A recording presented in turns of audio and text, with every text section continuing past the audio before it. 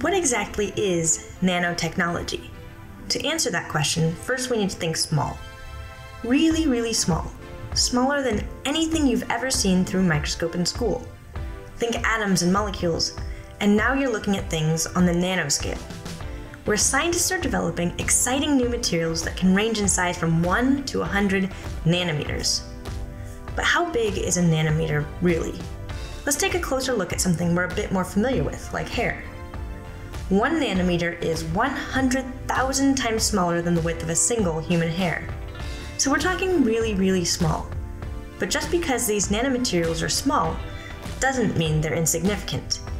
Because they're so small, they have some amazing abilities. Some have different magnetic properties, some are better at conducting electricity or heat, and some can actually change colors depending on their size or shape.